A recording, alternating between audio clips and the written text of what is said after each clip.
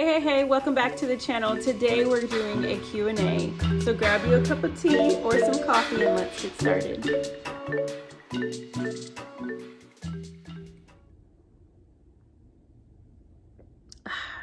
I had to get a sip, y'all. I'm so glad that you're here. Today like I said in my intro, we are doing a Q&A. It is my first. I want to say thank you to all you mamas and friends who have went on my social media after I asked in my Insta stories. If you would just ask me anything about mamahood, homeschool, and even my journey as a wife and anything you would want to know about me. And I also asked it in my last video, and some of you took the time and messaged me, DM'd me, so I appreciate it. And I wanted to sit down and try to answer some of those questions for you. So yes, I am ready. First, are y'all loving this weather? I don't know where you are. I feel like all East Coast has been getting some rain, some snow, all the things. Here in Texas, we literally go from hot summer to we get a week in fall to bam, it's 45 degrees in the morning. So I am enjoying the weather. But yes, so let me go ahead and jump in. I want to answer as many questions as I possibly can. The first one I have here at the top is, what is your Enneagram number? Well, I am an Enneagram 8. And so I am not surprised about it. I'm an 8 with a winged 7, so also known as the Maverick, I guess. I will say if you see my face flustered or confused, it's because I don't marry myself to the Enneagram. I no shame to anyone else who does. I just think it's a really cool tool if you want to know and you're, want to check it out and figure out, it's like a personality test. And I seem to circle myself with a lot of 8s and 5s sometime. I have a few 5s in my life, but overall, I take it as a grain of salt. I'm not married to it. I don't identify myself entirely by it. I think that, there's space and room for change and growth. And so even if you are at the core a certain number, I think overall with life, you evolve. So it's probably a cool test to take in different stages of your life. But yes, I am an 8.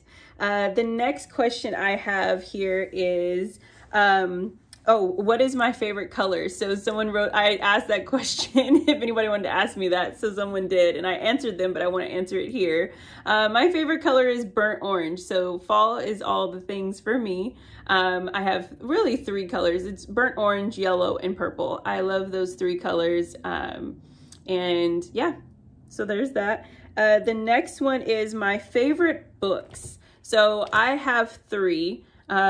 First one obviously is the Bible. I've learned to really fall in love with the Bible and the Word of God and enjoying reading it. The second one is The Coldest Winter Ever. I read that in high school, and by Sister Soldier, and I haven't had the heart to read it again. Like I read it in its entirety in such a slow pace in high school, and it was in a certain pivotal point in my life. But it's still an all-time, like, I'll never read anything like it again. And then the third one is Swing Time by Zadie Smith. I love her. She is just a phenomenal writer. I have loved enjoying a couple of her books. And so, yeah, those are my 3. The next one, it was favorite, what is it? The other one I had. Oh, no. Have you always wanted to be a stay-at-home mom? No. If you go back literally to the beginning of my channel, I kind of sat down and talked about how my plans versus God plans. I'll link that here. It's been a minute since I had that I thought about that video. But basically, I went to school for fashion design. I thought I was going to go all the way. And so I had great experiences. I got to do some phenomenal things in that industry before children. But yeah, no, I never really, I think I was that person that knew I wanted to be married, and I knew 2 kids, maybe 4, because I don't like odd numbers, but whatever God intends. But I wanted to just be in design. I love conceptual design, and it's just, I have a natural eye for it and putting things together. So that was what I wanted to do before becoming a stay-at-home mom. I've just learned to embrace that I can still use the gifts that I have with my children. And so there you are. Next question. Do you have any go-tos for getting yourself excited again for homeschool post-burnout?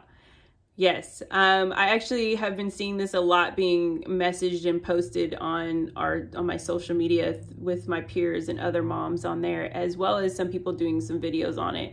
And I would say I have 3 things. The first one, I call it reset, like a mama needs a reset, because I really feel that that's important. Mom, you need a reset button. This is a lot.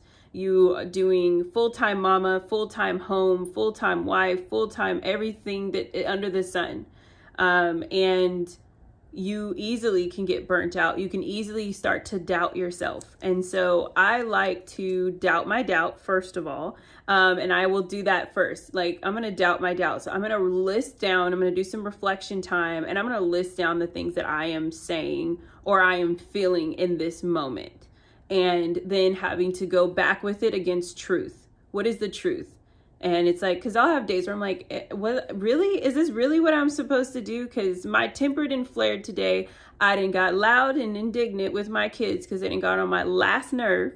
And you know, it's just like, I don't want this responsibility sometimes. Like, this is a heavy responsibility for not only the education, but the molding of a human being. But God knew what he was doing when he gave us the opportunity to be their parents. And so I have to list what I'm saying and how I'm feeling, even when it's ugly and nasty. And then I have to go against it with truth and start writing, what is the truth of all this? So there's the first, just doubt my doubt, self-reflection.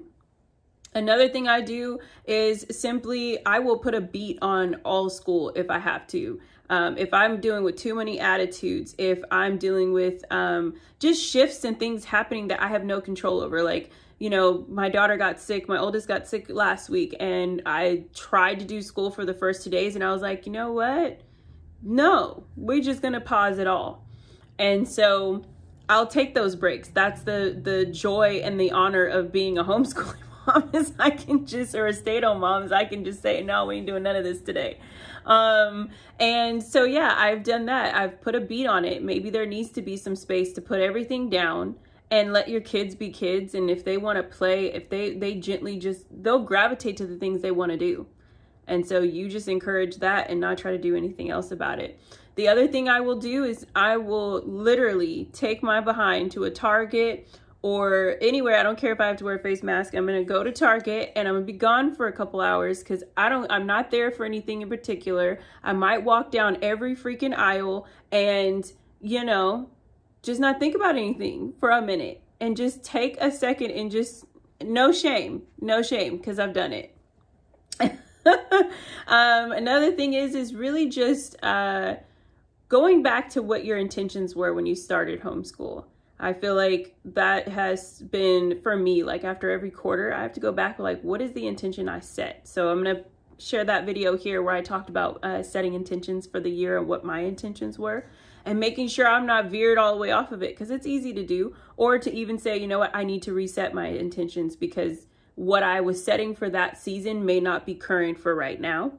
Also, just being in community. I've learned to not try to hold on to everything myself, but create a space or allow myself space to talk to people and say, hey, are you going through this? Are you feeling this? I don't know what's going on, but I'm feeling this way. And, you know, I need to know, am I going crazy? And, you know, if you have a therapist, or if you're like me, where I have a best friend who's so happens to be a therapist, and me and her can have these really deep conversations and like peel back the layers and figure out what's going on.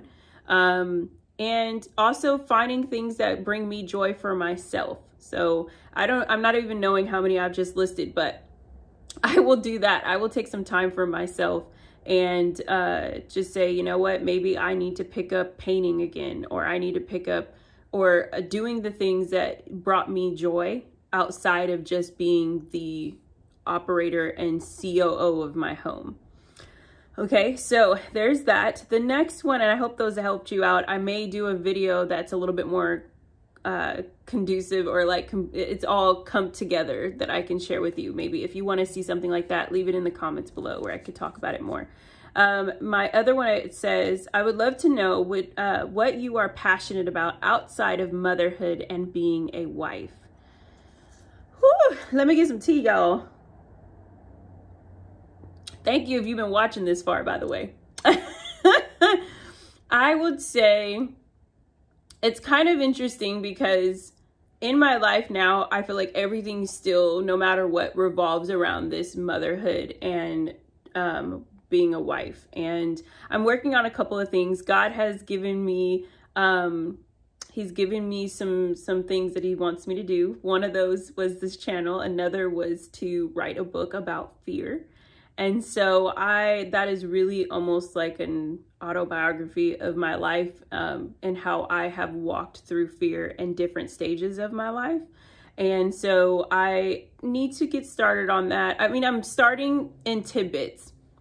The other thing is creating I'm working on a site that's going to be going up live. I will be sharing that in a video this week, so please check that out. I am building a site that is for mamas, and it's supposed to be a safe space for all of us.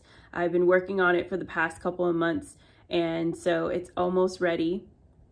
And so that is, even though it's outside of motherhood, it's not, I mean, even though it is about mamahood, it's kind of outside of it because it's really just us having a space where it's like a blog.